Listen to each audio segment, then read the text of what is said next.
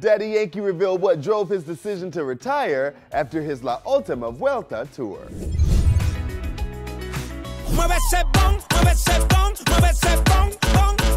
Daddy Yankee is on the cover of Rolling Stone's latest digital issue, where the reggaeton legend tells them why now is the time to walk away from music. After announcing his retirement in March on IG, Yankee has been making us dance since the early 2000s with songs like his Billboard Hot 100 hit, Gasolina.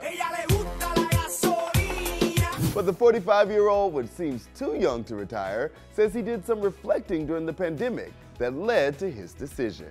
The pandemic was like someone forcing the brakes on the world. When I got into that reflective state, I said, I need to live too. I need an opportunity to actually enjoy everything I've achieved. And I'm healthy, I'm good, I'm young.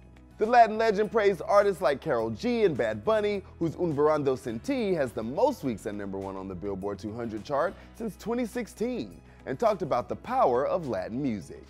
We're growing every day. If tomorrow a new genre comes along and it's Latino, it's going to be successful because our cultural expressions and our art are going to keep rising. We hope this is not the last we hear from Daddy Yankee. I'm Tetris Kelly for Billboard News.